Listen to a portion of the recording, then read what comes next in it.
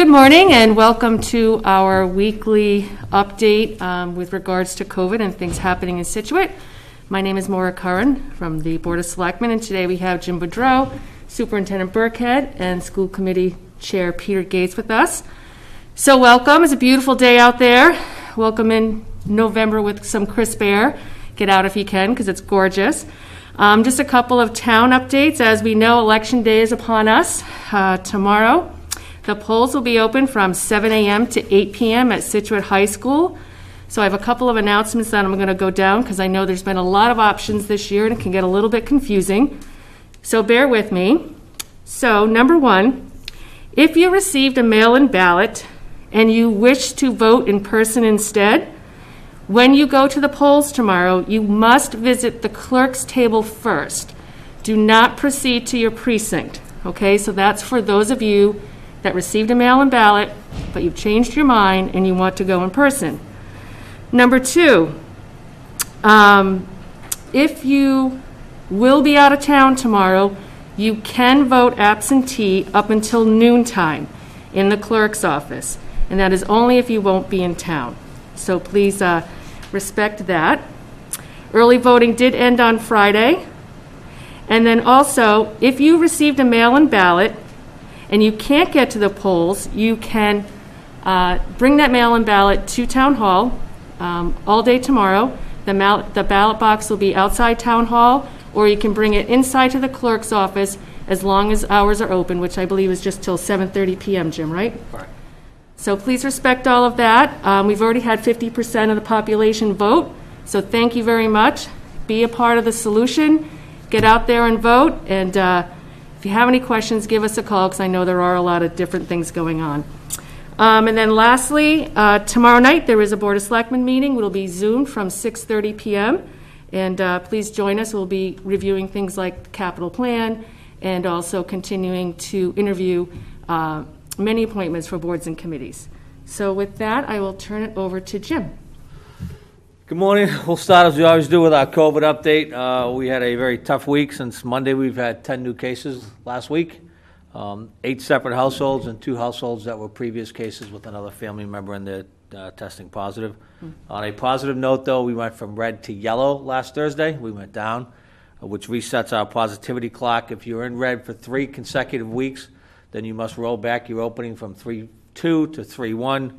Plymouth and Kingston rolled back previously. As of Thursday, Weymouth, Rockland, Hanover, Hingham, Pembroke, and Marshfield have all rolled back to 3.1, Phase 3, Step 1.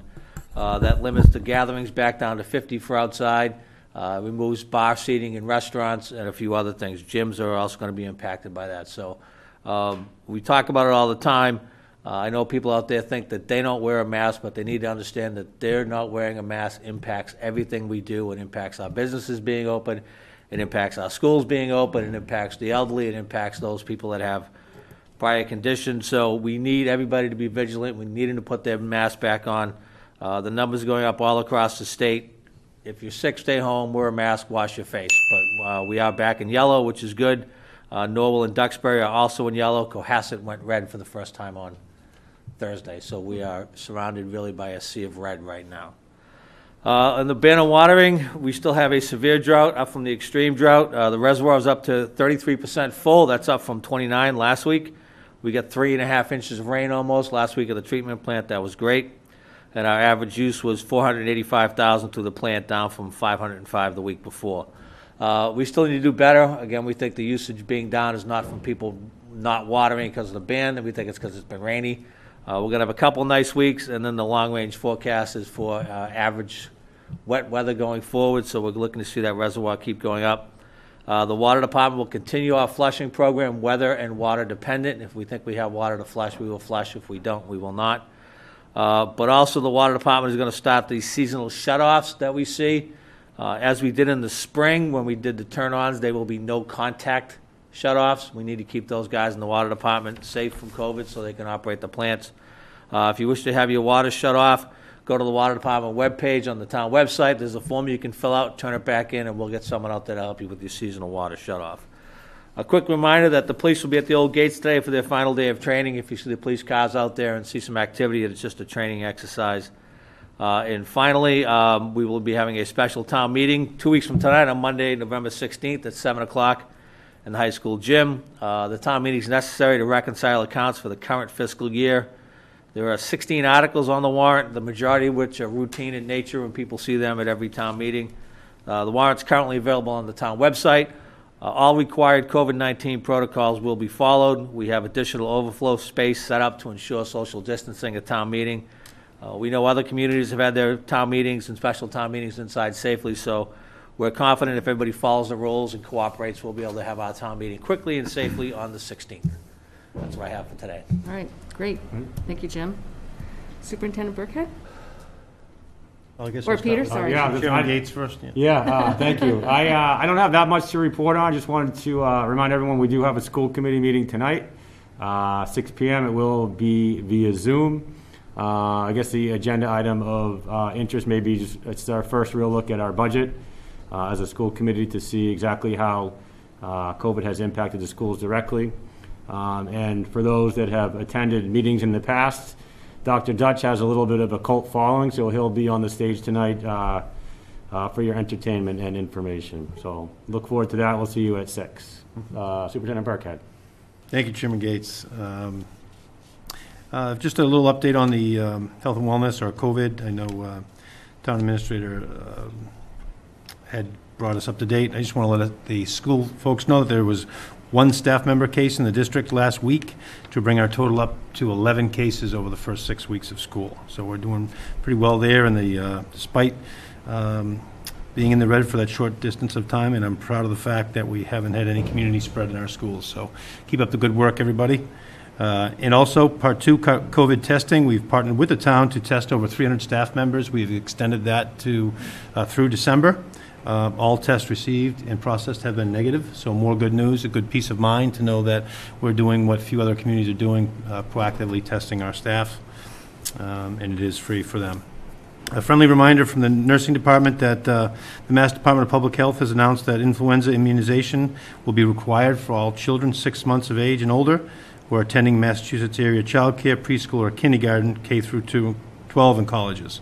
So those new vaccine requirements are important to step to reduce flu-related illnesses and overall impact of respiratory illnesses during COVID pandemic.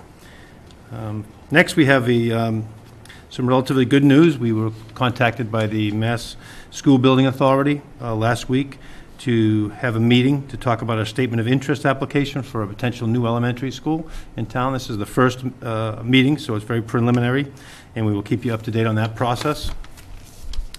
And I just wanted to thank everybody, families, students, and staff who were able to fill out the surveys on our reopening plans, our current models. We are already breaking them down, assessing them, looking at and analyzing the data.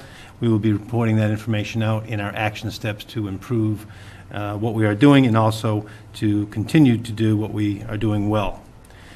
Each week we believe in sharing some sailor shutouts, which are our way of spreading enthusiasm in a time where everyone could use it. We want to give a shout out to Denise Bowes, endearingly referred to as Nana by many, who retired after 24 years in the food services at the Scituate Public Schools on Friday.